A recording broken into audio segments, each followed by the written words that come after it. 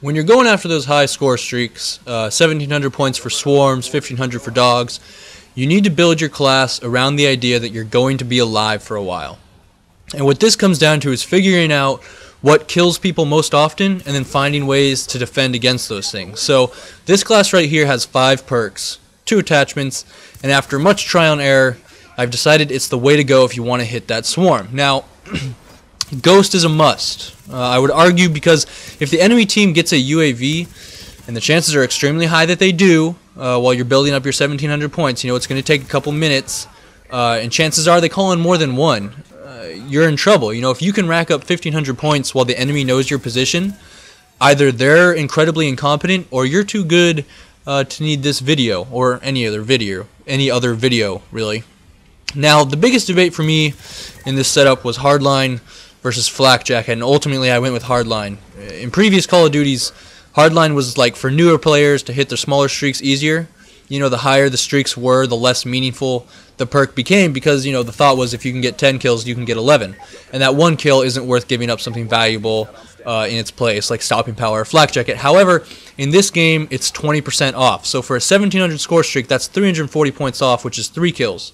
And that last 40 points, which more often than not, you're going to have to get in the form of a kill as well. So you could argue it rounds up to 4 kills, which is a big deal. Those 3 kills are people that can shoot back at you. Think of every time you've ever died 1 or 2 or 3 off of a score streak, and that won't happen. Every time you've died 1 or 2 or 3 or even 4 off of a score streak, that would have been a VSAT, dogs, whatever. You start to understand how significant Hardline can really be. I always run Dexterity and Toughness because, they'll save your life a lot more often than you realize, unless you take them off. And anything that saves your life even once is incredibly valuable because it only takes 1 death to ruin the streak, right? So if Toughness saves your life once on your quest for 1,700 points, that's something you want to do because that's the difference between hitting your streak and not hitting your streak. Now, Engineer I put in place because basically it needs to make up for Flak Jacket. I run Flak Jacket not because I'm scared of grenades, but because I'm scared of claymores and bouncing betties. Because they are very popular, and again, if you're staying alive for 1,700 points, it's very likely you're going to run into some form of explosive landmine, and that breaks controllers, really. Getting killed by inanimate objects when you're on a streak is the biggest danger your TV and your controller face. So what Engineer does is it allows you to see the bouncing betty, and 9 times out of 10 it'll be like right next to a shock charge. You shoot both of these things for 50 points a pop, and that's a kill by itself.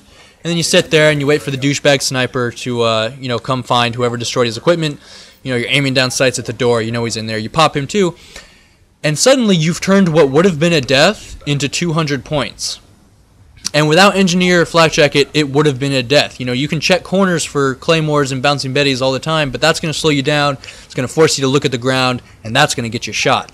Now, if you're not looking at corners, you're going to walk into a room, and if there's a bouncing betty there, you dive prone to the ground, the guy who owns the bouncing betty comes, kills you while you're going prone, maybe you get prone blocked, whatever. You hit a shock charge because you couldn't see the shock charge, you're done.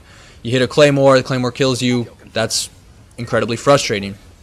So, you want to have all 5 of these perks. They will keep you alive, and staying alive is what gets you the score streaks. And obviously, to get these perks, you have to use 2 wildcards, which means you have to give up your tactical grenade, your lethal, and your secondary. You can live without these things. No pun intended, if anyone gets that. Now, I consider secondaries a waste of a point all the time because you can put an extra ammo attachment, like extended mags on your primary, fast mag if you're worried about getting caught reloading with your pants down, etc., etc.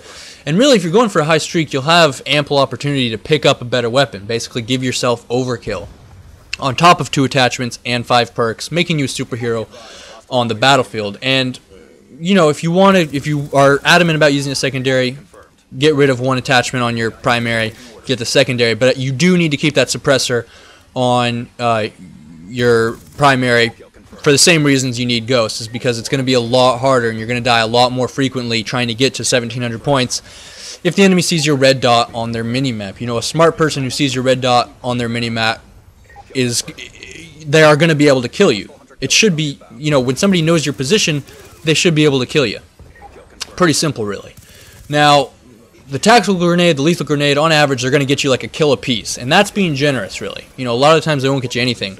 And you have to realize you're trading these things out for perks that will save your life. I guarantee it. At least once in your quest for 1,700 points, each one of these perks will save your life once. And ultimately, your life saved is always infinitely more valuable than an enemy's life taken. Because if you die, the streak ends.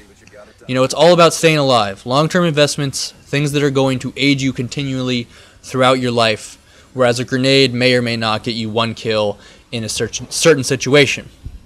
And so those are my thoughts, those are my arguments for what is and why it is the best class to go for these high kill streaks. This is Batman signing out.